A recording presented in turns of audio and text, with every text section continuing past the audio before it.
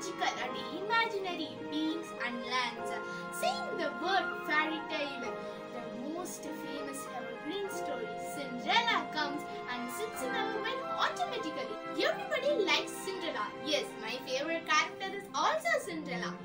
When we talk about Cinderella, naturally it remains the remarkable gorgeous frock, as slippers, and of course a notable stunning beauty, bluey eyes, curly hair, fair skin tone, obviously seen in cartoons and books. Let's have a glance on the story in short. Cinderella is a French girl. The period of the story is 1st century BC. Centelon, which means little ash girl in English. Cinderella is a princess. She was born to lovely parents. Her mother dies early and her father remarries. But the stepmothers and Cinderella's two stepsisters treated like her servant. Cinderella meets the prince once in the forest. She goes to the royal ball ceremony with the fairy godmother's help and dances with the princess. The carriage, driver, horse, dress, etc.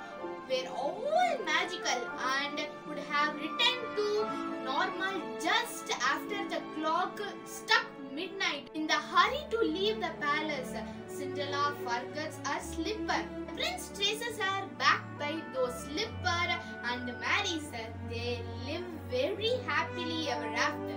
Why is my favorite character is Cinderella? She is brave, kind, gentle and full of hope. What is the best quality of Cinderella? Positive traits like her kindness, gratitude, grace and optimism. To be timeless and a model for any young woman today. What does Cinderella say? Where there is kindness, there is goodness. Where there is goodness, there is magic. What can we learn from Cinderella? Always be kind. No matter what, a little kindness goes a long way.